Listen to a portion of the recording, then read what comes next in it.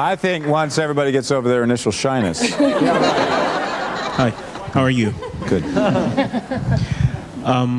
Could you talk a bit about the early process?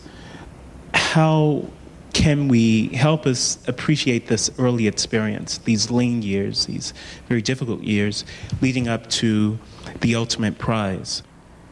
There is no prize out there. The only prize is this one, and what you feel, and what you want to accomplish. And if you can, as you start out, these, what could be lean years or could be fat years, I feel that I very often watch a lot of young people sort of meander around without any idea about why they're doing what they're doing. I mean, to want and to be ambitious and to want to be successful is not enough.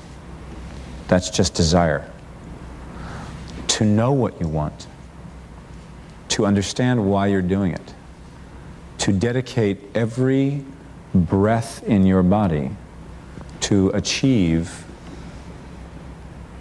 If you feel you have something to give, if you feel that your particular talent is worth developing, is worth caring for, then there's nothing you can't achieve.